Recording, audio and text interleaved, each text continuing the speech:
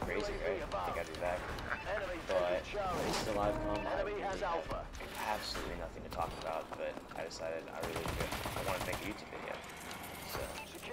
So this is a map that I have no idea what it is, honestly. It's like urban or something.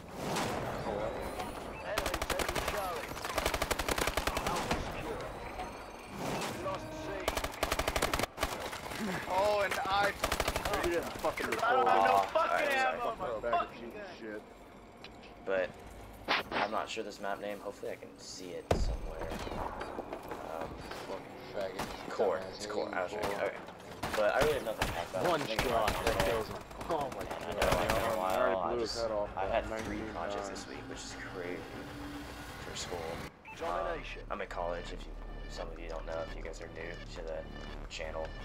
And I really don't, I need to start uploading more, but I don't at the moment just because I've been really busy. And like, just life kind of hit me. That's why I like the competitive scene. And I got a lot going on with the competitive scene now, like whether or not to ban, or not ban, but take out CTF. I think it would be a good idea because CTF is garbage. But there's good on other games, not this one. Like, the way the spawns were, I like that part. The way they match up with the checking the savings and but the spawns just don't work. They're not good. And like, if you kill someone, you expect them to spawn at the flag, like every other Call of Duty ever, in like with CTF in it. Sorry, I'm choking. But you expect them to spawn in a certain place, and they should spawn at their flag at all times. But in this game, Sledgehammer, I guess, thought they'd be better and do something different, which is good for the average player, but not the competitive player. So when you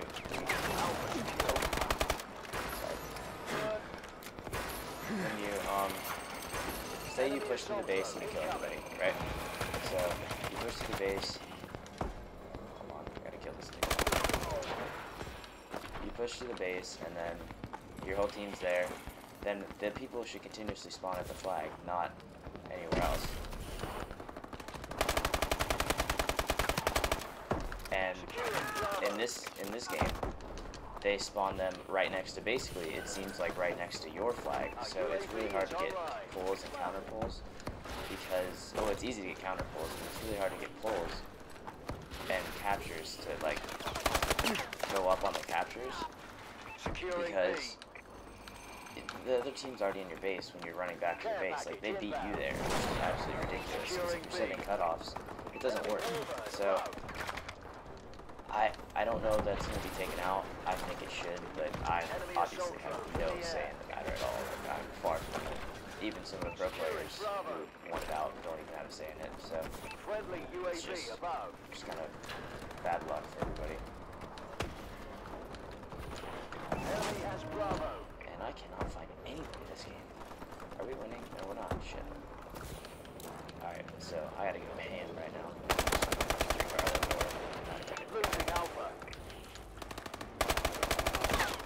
Wow, I am terrible. He's absolutely one shot. Enemy taking Bravo. Enemy has A. Enemy UAV online. We lost Bravo. Enemy has Bravo. But right now, life is good. I don't want to say that taking a break from Call of Duty was a good thing, but for me it was. I made that guy really mad. But I just, it's a lot easier for me to go through school and not flunk out if I'm not constantly trying to get on and get better at the game, which, as you can see, I haven't gotten any better. And knowing that there wasn't any progress with me anyway, and me not getting better at all. Like, look at that accuracy, good lord. Enemy taking A. What a fucking... Losing A. But I haven't gotten any better, so I'm glad I'm actually doing okay in school now.